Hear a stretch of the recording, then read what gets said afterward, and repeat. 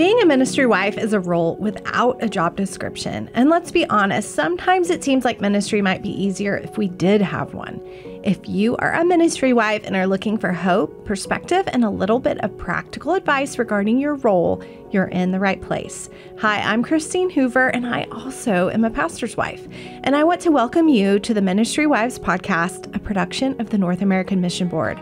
Join me as we hear from women from various ministry contexts, having authentic conversations about our shared joys and challenges, even the ones we're unsure we can talk about out loud. No topic is off limits. Today, my guest is Aimee Joseph. Aimee has spent many years directing women's discipleship and ministry at Redeemer Presbyterian Church and campus outreach in San Diego. She and her husband are currently in the process of planting Center City Church in their neighborhood there in San Diego. She is also the author of Demystifying Decision-Making, which we talk about in our conversation today.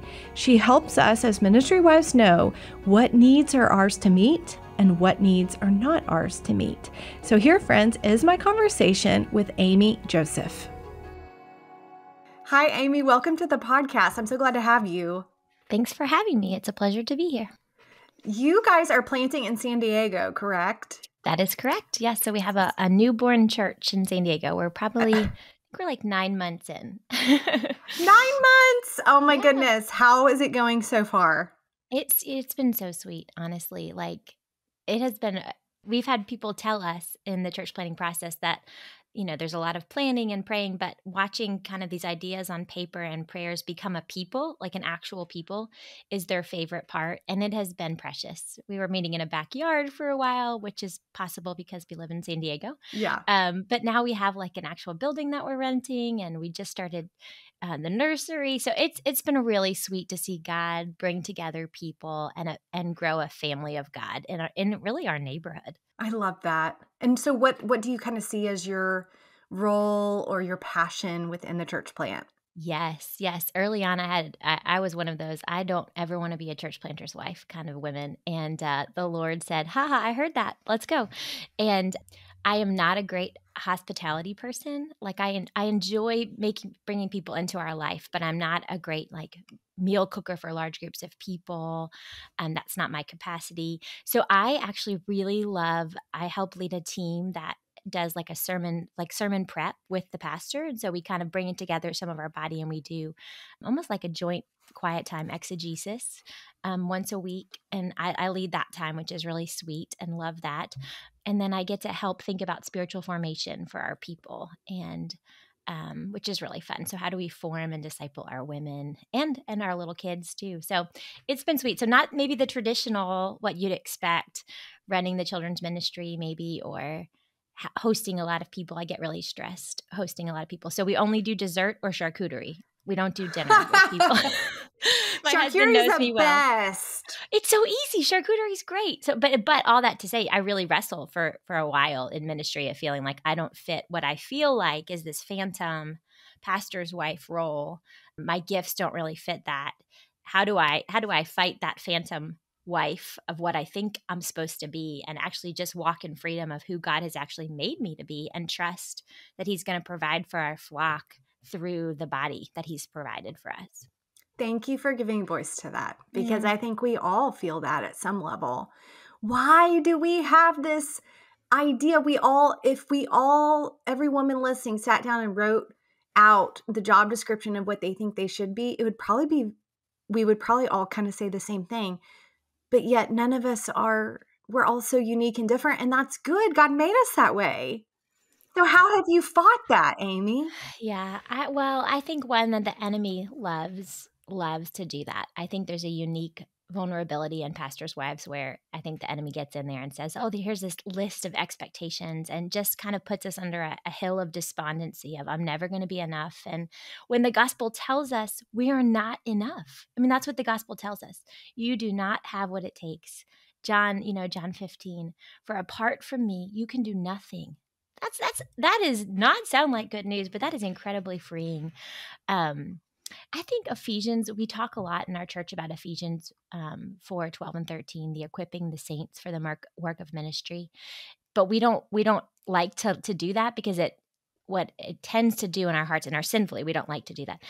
What it tends to do is it tends to take the attention off of us and put it onto the body. And so I think that sinfully we feel like, in Mark 7, Jesus is healing all these people. And at one point the crowd say, Jesus does all things well.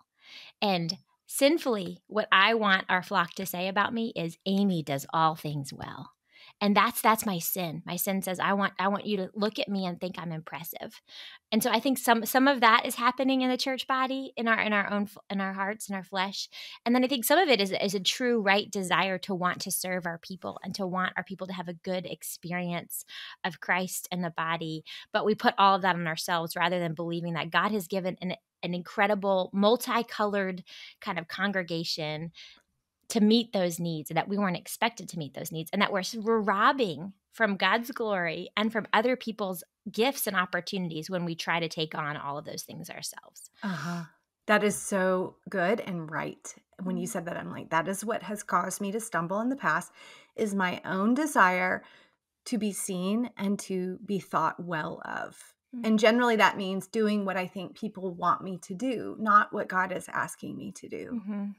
So I think some people listening might be going, okay, I want to do that, but sometimes it's so hard to discern what God is calling me to do versus what maybe, the mold says, or, there's so many needs around me. And this is why I invited you on, Aimee, because you've written a lot about how do we make decisions and discern what it is that we are called to do. What needs are we to meet? So you've written a book called Demystifying Decision-Making. And I am so fascinated by this, to apply this to pastors' wives, because we are surrounded by needs all of the time. And I sometimes can get really overwhelmed with, okay, what is the need that I'm supposed to meet? And when is it okay for me to say, I'm not the one? I'm not the one to do it. And so you say, this is the line that I love. I saw in an article you wrote, every need is not a call. So how do we discern when a need is a call and when it's not? Yes. And my husband jokes that I should have this tattooed on my arm.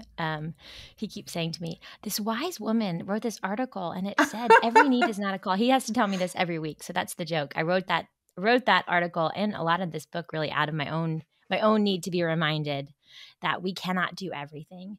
I think first we have to remember that we are the created ones. We are not the creator. And all sin, all heresy starts when we flip those two, when we put the created things on the top, Romans 1 tells us. And so just the idea that God has made us dignified derivatives.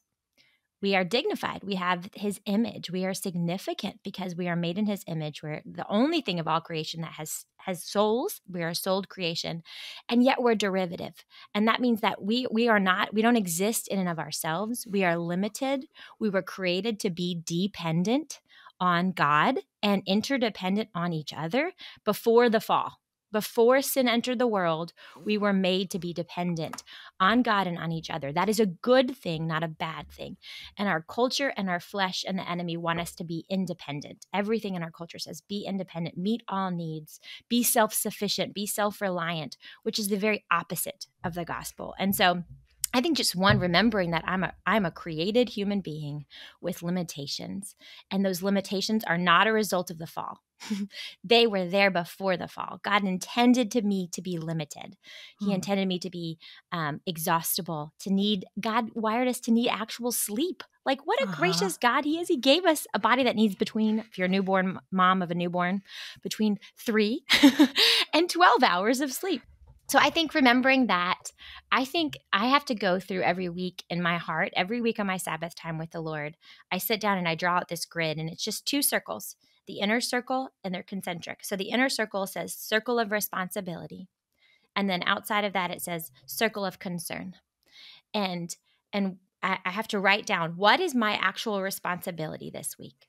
Because sometimes they all get conflated in my mind. Everything feels like it is my responsibility. Right. So that newcomer to church, the lady who just had a baby, the high schooler who's in my house, all of these people, they all become my responsibility. It feels like that. And so I have to go back to, okay, Lord, what is my actual responsibility? And so every week I write in there, my responsibility. I am called to be a faithful daughter of God.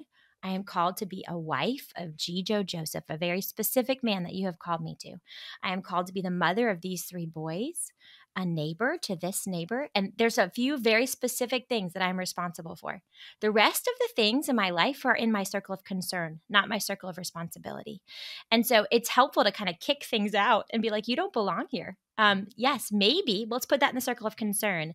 And then once I've got the things in the 2 circles, then I'm able to say, okay, now God, you know this week, you know what's coming. So I kind of almost like, I don't know if you guys, I have a giant purse. Huge purse because I'm a mom. And so I have all the things. I have a Nerf bullet in there. I have a tennis ball at all times. You never know what you can find in the purse. A race car, I think. And so when I clean out my purse, I just dump it out on the bed, right? And then I'm like, wow, look at all the things that found their way into my purse. So I feel like my Sabbath time every week is me dumping out my soul to the Lord and being like, look at all this stuff that found its way into my soul. Now, what actually belongs in my soul? And the rest of these things I'm giving to you. Like, I don't need to carry the weight of that responsibility or that newcomer family or that complaining email that we got about our church, or those are not things that I'm to carry. And so I'm giving them to you. They are your responsibility, not mine. And so the circle of concern, circle of responsibility is really helpful. And then once I can look at the circle of concerns, I say, okay, in light of who you've made me to be, God, and in light of the week that you've got laid out before me, I look at my calendar and I say, okay, what is this week? Oh, it's pretty wide open. Okay, we could have that family over for dinner or dessert or charcuterie, probably not dinner because I burned dinner. But or no, this week is crazy. My focus this week really is on my husband and my children. And so I probably don't have time to make that meal train. But I do know 3 other people who love to cook that I can connect this. I could say, hey, so-and-so's new, and I think they could really use someone to get coffee with them. I'm booked up this week. Would you be interested in going on a hike with this woman? She's new. So connecting them to the riches of the body rather than thinking I'm supposed to do it all myself, because that just leads to me being depleted and then not doing the responsibility things that I am responsible for well. And so we have a line in our family, who gets the best of and who gets the rest of. And so I'm constantly asking, who is getting the best of me in my walk with God and who's getting the rest of me in my walk with God? And oftentimes it's my husband and my children who are getting the rest of me and not the best of me. And when that happens, that's a red flag in our family. Yeah. So we kind of go back to the drawing boards. Okay, what things have I said yes to that I need to go back and say, actually, in light of where my children are, I have 3 more years with these teenage boys before they go to college. The other line my husband tells me all the time, he's the hero in this one, is he says, what can you do that no one else can do? And that helps because there's a lot of people who can make a meal train. There's not a lot of people who can listen to my husband's sermon on Saturday night at 10 o'clock at night. Right, I can do that. Right. They can't. And so he's do what you can do that only you can do. Only I can raise my children in this season. Only I can love my husband well. Only I can make sure that I'm getting my time with the Lord. Other people can do the children's ministry next week, right? Mm-hmm. And that's not to say that there's not going to be times where God stretches us outside of our gifts and what feels natural, right? There will be times when he does that, but he doesn't call us to live there. He usually brings us back into the lane where we're kind of most wired and comfortable. What you're describing requires us to really know God and know ourselves well. Yeah. And know our husbands well, know our kids well, what is needed. So I think that's the first step. As you're talking, I'm like, well, first of all, Sabbath, you just grab a Sabbath. Anyone listening who's not doing that, it's first step. Yeah. You got to have that time to pray and reflect and to think about the big picture, right? Yeah.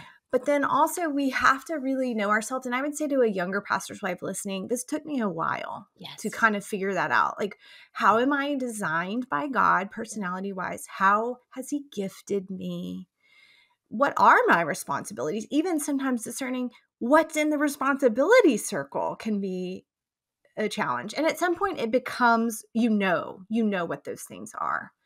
So I would love for you to speak to that, because you say that there are clues we can look to know what is our calling and what is not. So can you speak to that? You say passions, priorities, and providential circumstances are important to consider. Yes, absolutely. So passions is kind of the idea of how we're wired. And we ask this question a lot. How do we refuel? What are the things that leave you with a full heart? and a full cup. So I know that one of my passions is not cooking because it's really hard for me. I do it because I love my children. I want them to live and eat healthy food. Right. But I don't walk away and go, oh my goodness, my heart is so full, I cooked that. But when I read a good book to my children, or when I go to the library and I fill up with a stack of age-appropriate, exciting, challenging novels to feed them, I get really excited. I really care about what I feed their minds, right? So I've learned that over time.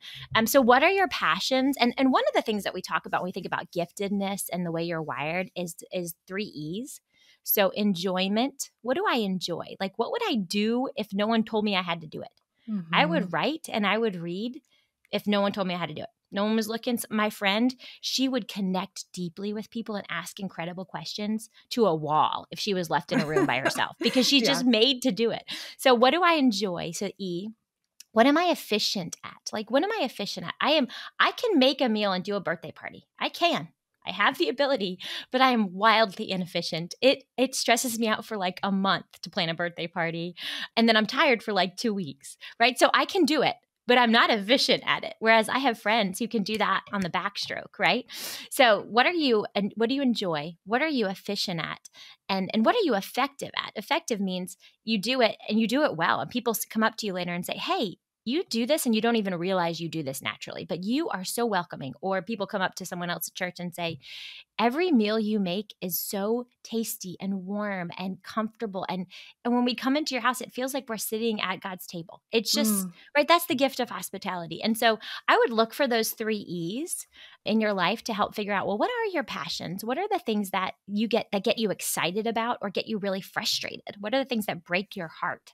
Maybe for the kingdom of God or for the world around you. Those are probably some of your passions. And then it's not just passions, though. And unfortunately, our culture would have us think if you love it, you should do it. But we also have priorities. And so I would love to just read books all day, but my children need food. Right. And they need a mama who can go hiking with them or whatever the thing is. And so you have to look at your priorities in this season. And this changes, friends. This changes based on what season of life we're in. So when my kids were in that baby young season, my days were completely, I couldn't plan anything. You didn't know when you could leave the house. You didn't know when you're going to go to the grocery store. But now my kids are all in school. And so, between 10 and 2, I can have coffee with women. I can go on walks with women. Those were things I did once a month, when my kids were little. But now I have a season for that. So you look at your priorities in this season. We're in a church planting season. That's a really different season than maybe an established church season. Yeah. And so you ask, what are my priorities? What are my passions? And then what are my priorities in this season? And then what are the providential circumstances that God has put me in? So if God has given you a tendency towards anxiety and depression, and you have a really small capacity in this season, that might not be forever, right? If you have a small capacity in this season, you have to take that into consideration. Like, okay, well, what is actually going to help me walk with God and help my family walk with God? And then if this season, if my capacity is smaller, that's going to shape the way I make decisions about what I do at church or what I do in my neighborhood. Or if you have a child with special needs, right? That's a providential circumstance that God has given you. And you respect that as something that God has given you. And you say, in light of this changes the way I think about the way I spend my time. And we trust that. I say they're providential because we don't believe in just fate. We don't believe they just happen. We believe that the God of the universe has hand-selected these specific set of circumstances for us and has something good to give us in them, has something good for us and for others involved because of those things. And so I think it's really important to respect, Psalm 16, the Lord is my portion and my cup. He has assigned for me boundary lines in pleasant places. I have a delightful inheritance. He's put me within these present boundary lines and circumstances for good purpose. And I do well to respect them because the God of the universe has ordered them. So now how do I live within them? That's really good. And I will say I have not done this well in the past. There have been times where I have not liked my circumstances. I have not liked my boundaries. And I think especially when my kids were young and I really couldn't do anything, I've always loved being a part of what my husband was doing. And to have that limitation felt bad. It didn't feel good. But I love that you're giving voice to that we embracing this as God's goodness to us is so important. And those seasons will change. at the time, I thought it would never change, but they do. And you do have more capacity later. So I'd love to kind of bring this home to different scenarios that we face as pastors' wives, how we can make decisions or how you make these decisions. So these are scenarios that I came up with that have happened to me where I struggle to kind of make decisions. One is that my husband might come home and mention in passing that someone in the church is really hurting. And it's someone I know, and I really care about them. And so my first instinct is I want to jump into that situation. I want to help in some way. What counsel would you give me about this type of situation, Aimee? Yes, because every need is not a call. So we feel that and we go, oh, I must do something. I must do something. And so I think the first thing is to slow down a little bit and to just to say, okay, I've just been given this information. Now, what am I to do with it? And honestly, this sounds so like we should know this, but I would start by praying. Like we often think, oh, this person needs a meal, or this person needs me to walk with them, or this person needs wisdom. When the first thing this person needs is me to actually bring them into the presence of God. And so the thought of just picking up that care or that information and bringing it into the presence of God and saying, God, I've just received this information. And instead of immediately, it's kind of selfish to immediately go, what am I supposed to do? Rather than to sit in the moment and go, goodness, how does it feel to be that person in this situation right now? You love so-and-so, you love Sally, you know her, you knew this day before time was wound up. And so Lord, what are you doing in Sally's life? What are you trying to do in Sally's life? And how can I come alongside that within who you've called me to be? And how can I set Sally before the presence of God and in the presence of our body so that she can be cared for well? Rather than starting with, what am I to do? Do you see the difference? One is very God-centered. God, you know this person. And so the onus is on God then to help us see. And he loves to do that. What's my role? And then I would ask questions like, within who I am. So for me, I love to write notes. So I immediately think I want to write her a note. That's something that I can do within who I am, within my capacity at home. I can write her a note that says, hey, this is a scripture I'm praying for you, and I really care about you. And I would probably text our elders' wives and say, hey, so-and-so's in a really hard spot. Does anyone have a chance to reach out, bring a meal, go on a walk? In light of who you are, I think so-and-so, you're so good at just being present. Do you think you can go by and sit with her at the carpool line next week? Or so help involve the body of Christ as you see fit. But I think, the first start has to be taking it off of what am I to do and bringing it to God and saying, God, you know what this person needs. Now, Holy Spirit, press into me if there's something I'm going to do. And it might be hard. It might be, Aimee, you need to make the meal. And if God is telling me to make the meal, I'm going to make the meal because I want to obey God. And I think putting it back on obedience to Christ. So even if saying no is obedience to Christ, that helps me to say, no, I'm being disobedient if I say yes to this when God has not told me to do this because my children need me this week and I can't. That's a very important distinction. And it's helped me too to think about that. If God has not asked me to do this, then I'm going on my own outside of what he's directed me to do to try to be a functional savior, basically, to this person. Versus, Lord, you get the glory. Jesus does all things well. What small part do I play to come alongside of the work you're already doing in this person's life? What about, and I love that you're highlighting this interdependence in the body. That's so important. What about if another elder's wife comes to you and says, there's this need, will you meet it? I mean, she's looking to you interdependently. And I know you can say no, but does that put pressure or? Yeah. Oh, totally. And I'm saying all these things so strongly because I feel like this is my every week. I'm like, no, don't need to do that. There's a whole inner dialogue going on. I think one of my mentors back in South Carolina, she told us early on that our no's are training our people, are discipling our people. And that when we say no to something that we know God has called us not to do, we are modeling for our people the best thing. So when I say no to something on my Sabbath time, even though it's really hard for me to say, no, we're not coming to that birthday party because that's when I have my time with Jesus every week. And I've had that for the past 15 or 16 years. That is a time I don't interrupt. I feel terrible every time. And yet I am modeling for them healthy boundaries. And I'm saying, no, that nothing comes in between my time with Jesus. Because if I don't have that, the whole thing goes to pot. Everything's Yes. falling apart. Yes. And so we model with our yeses and our nos. And then I also think that Stephen Covey talks about the tyranny of the urgent. And so in the moment, something feels incredibly urgent. And the urgent often steals us from the important. And so when something comes in and it feels urgent in that moment, it's okay to say, you know what, that is to the elder's wife or whatever. That is really good to know. I'm going to put that person at the very top of my list. And so in the next 3 weeks, I will reach out to her. And to feel like that, I mean, obviously, if someone is dying, there's an urgency that is a true urgency. We should go more than 3 weeks. But a lot of times, like I disciple women, and they'll say, Aimee, I hate it that you tell me, sure, can we get something on the schedule next month? But I love it that you tell me that, because you show me that it's okay to say, I can't do that this week and I can't do that next week, but I would love to do that in 3 weeks. And I'd love to go on a walk with you. And until then, I will be praying for you faithfully. I really will. And you can text me and we'll talk about it. So respecting time, like we are time-bound creatures and God is outside of time. And so it's okay to not schedule something in the next 20 minutes with somebody. Because this is because it feels like in that moment, this is what we need to do right now.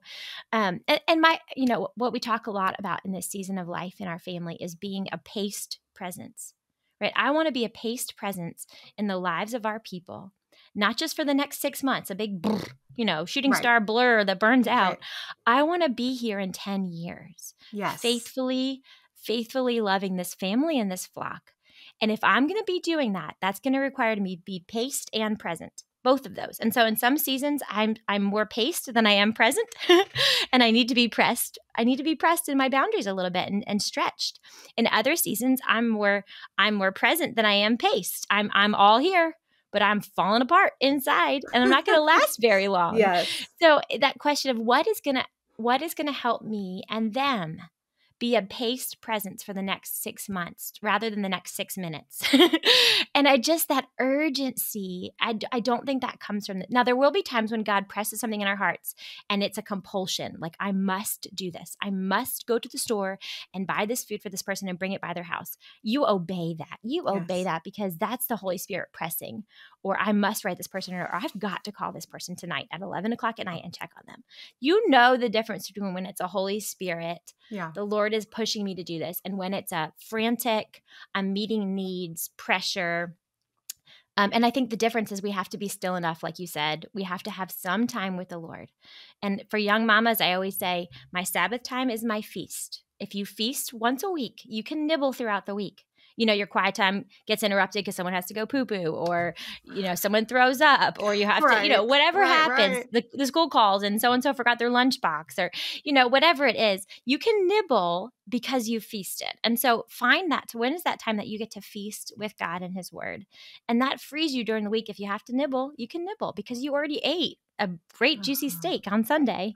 And so you can have goldfish from the word if you need to. So helpful, Aimee. Okay, I have another scenario. Let's say we've said yes to something that we probably shouldn't have said yes to, and we realize it really quickly that we should have said no. What do you do? I beat myself up first, if I'm honest with you. And I go, oh man, I can't believe I just did that. And then I probably go and spend a little time with the Lord and say, Lord, I did it again, because I do this a lot. I really want to please. I really want to please people, and that's one of my. I actually wrote down to share Galatians 1:10. For am I now seeking the approval of man or of God? Am I trying to please man? If I was still trying to please man, I would not be a servant of Christ. As I think a lot of times, pastors' wives, we really do, and some of it's a right desire to want to please them, but God is the only one who can perfectly please them, not me. So I think I'd first have to confess to the Lord and say, Lord, I've done it again, and receive his forgiveness and not beat myself up, because the Lord doesn't turn around and say, oh, you did it again. He lets me run to him and sit on his lap, and he said, I know, we're getting there. We're changing day by day. We're growing. It's okay. We're going to do this. And then I think I'd have to eat my humble pie and go to the person and say, can I be honest with you? in that moment, I really wanted to please you and I really wanted to meet that need. And I've gone back and I've thought and I've prayed about it and it's really not best. And I know it and I'm sorry. And that's victory. If you do that, you have just modeled the gospel for your people. You have just showed them what to do when we mess up, and we mess up constantly. Martin Luther said in his first of the 95 Theses, when we say that Christianity is repentance, we mean that all of life is repentance. We are constantly repenting. And so we're teaching our people how to repent. And then I think I would see, depending on what it is, if it was I've done this where I've said, yes, I can come speak at that event. And then, because I was excited and it sounded fun and I was going to get to travel. And then I look at the calendar and I'm like, oh, that's a crazy weekend. We can't do that. So I would, if I've made a very big mistake and that can't be fixed in the sense of like, there's not I can try to help find someone else to meet the need that I said I could meet and do the work myself. Like say, I'm going to reach out to a few friends that I know are also speakers. Maybe they can do this retreat. And if they can't, I will absolutely come. And I will trust the Lord with this mistake that he is sovereign. But if it's a small thing that I can fix, I would back out and say, I have overcommitted and I am sorry. I'm so sorry to do that, but I really need to honor God and I need to listen to his voice and to trust the Lord that he's going to take care of this situation. And I will help you try to fix it if I can, or I will point you to other people who might be able to fulfill that need. But yeah, that putting it in obedience to Christ, like to obey Christ right now is to say, no, I can't do that. Or yes, I will do that. And I will do that with his strength. And there have been plenty of times where I look at our week and I just honestly, I sit down on my Sunday and I cry and I'm like, I don't think we can do that this week. This is too much. And my husband will say, God will give us what we need. We're going to take it day by day. And I'll tell you what, we get through the week and I'm like, I'm not even tired because God sustained us because he walked us through. And so I have this image of every week when I do my calendar with my husband. We have a calendaring time too, which really helps to hear Gija, what's your priority for this week? And how can I help you with your priority? That helps me set my priorities. Yes. But after we do our calendar time, I have this image of just walking with Jesus, holding my hand through every day of the week and going, you're going to walk us through this week. And some of these plans are going to change and that's okay. And things are going to get added and things are going to get subtracted. But you know what's coming this week. And so I'm doing this with your strength this week. And that makes me actually go from fear about the week to excitement about the week. That's like really you're good. going to give me strength. If Augustine said, command whatever you will, but give all that you command. Command us to do whatever you will, Lord, but you have to give us everything we need to do what you've commanded. And I love that because it puts the onus back on God, who is inexhaustible, unlimited, all-powerful, outside of time, all-wise. And that if he's called me to this, he's going to give us what we need. And the world doesn't understand that. The world doesn't have a category for self-giving, sacrificial love that actually leaves us full.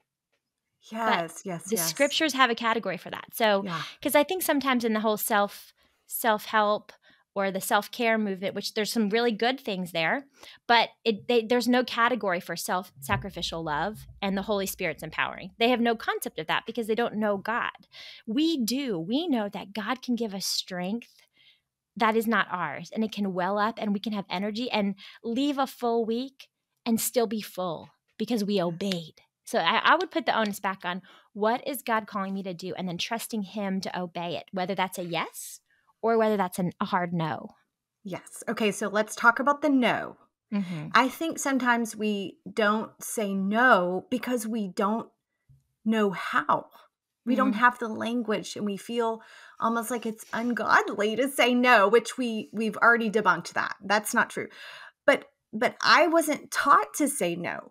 And so I struggled, even though I would know it was a no, I didn't know how to say it in a way that felt gracious. So can you give us that language? Yes. Well, first I would say Jesus said no. Jesus had a lot of no's. And so Jesus did not meet every need when he was on this earth. And that's Jesus himself. He would pull away, Mark 1, to a quiet place and he would pray. He did not heal every person, but he always walked in obedience to the Father. He never disobeyed the Father, and he always walked in the Father's strength. So there is freedom to say no. Jesus himself said no. I think first I tell people when someone asks you to do something or invites you into a need, it's kind of like receiving a Lenox bowl, like a really fancy bowl. So the first thing you do when someone hands you something like that is you receive it and you thank them. So you say, oh my goodness, thank you so much for telling me that, or for inviting me into that, or for sharing that need with me. I'm so honored that you would feel safe enough with me to ask me about that. I see this and I appreciate it and I value it and I validate that it's real, whatever the need is, right? You need a babysitter. Thank you for thinking of me. I love your children and I would love to do that. I can't do that this week. And then I tried to explain a little bit of my heart, this week, and we don't owe someone an excuse. So this isn't like a plead an excuse and let them into your whole schedule, but it is man, I would love to do that. I can't this week, but please keep asking me because there will be a time when I can, and I would be delighted to watch your children, for example. Or I think connecting it back to God, or saying no, but I will help think of someone who might be able to meet that need. Or I really will be praying about that need that you've brought to me. And I really want to hear, I'm going to check back in with you in a week and see, what God's done and if he's provided. And keep me on the short list if there's like an emergency and you can find no one. I can cancel that meeting if I had to, if there was, So I think there's ways to say, thank you for thinking of me. I cannot. Here is one short reason why I cannot. And please ask me again because I'd really love to. And can I help you in any way try to meet that need? When people do that to me, I know it's hard. And honestly, when people say no to me, I actually thank them now because I know how hard it is. Yes. Like, thank you for being honest. Thank you for telling me that you cannot do that. I know God will provide. I appreciate it. Yes. Honoring the no. Honoring the no. It's so hard. It's so hard to do.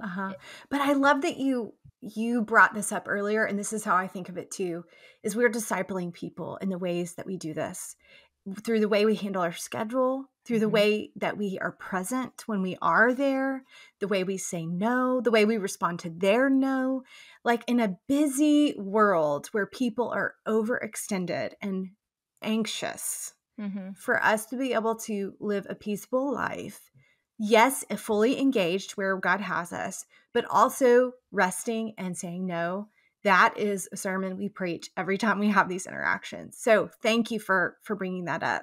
And there's so much more I want to ask you, but I think what we just need to say is everyone go get this book because clearly you have thought so much about this and it will be helpful for us in our ministry. So the book again is called Demystifying Decision-Making. So thank you, Aimee, for joining me today and all of these wonderful insights. It's been such a joy. I really appreciate it.